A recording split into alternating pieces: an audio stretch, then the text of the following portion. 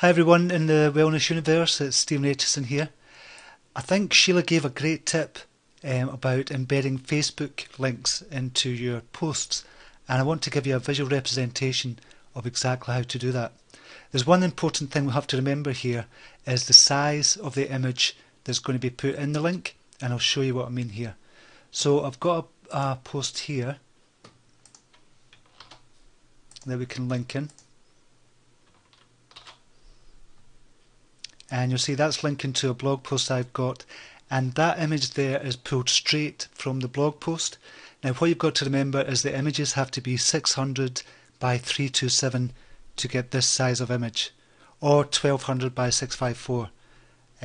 Better with 600 by 327, but you can double up or treble up or whatever, and Facebook will automatically format it to this size. So I'll show you what happens if you don't do that and what you can do about it as well. So I've got another post here that doesn't have the formatted image. Okay, so if your image is not formatted correctly from the website or the blog post or wherever you're pulling it from, this is what you're going to see, or this is what your readers will see.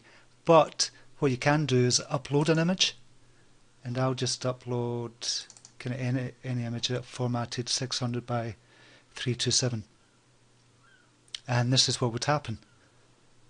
So you can see it's much more visually appealing on the post itself when you've got the larger image and the writing underneath, the description underneath, and then the title underneath as well. So what we would do here, what Sheila was talking about, is to take the link out.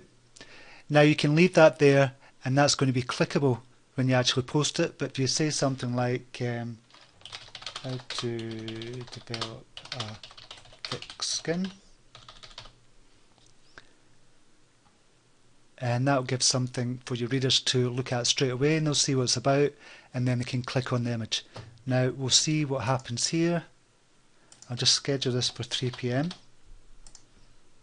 and you can see exactly how it's going to look when you post it at 3 PM. Okay, so this is how your post is going to look. So it's got a title up there. You don't need to have the title. I always find it better if you ask a question to your readers, so they're going to give you, you're going to get more comments that way. So if you ask a question in it, it's going to be much better for you as well. A question pertaining to the link that you're putting up. But this is what happens. This is a clickable image now. If we click that, you'll see it goes straight over to the blog post or the link that you've got in. So I hope that helps. I just want to give you a visual representation because that was a great tip from Sheila. So I hope that helps you. Take care.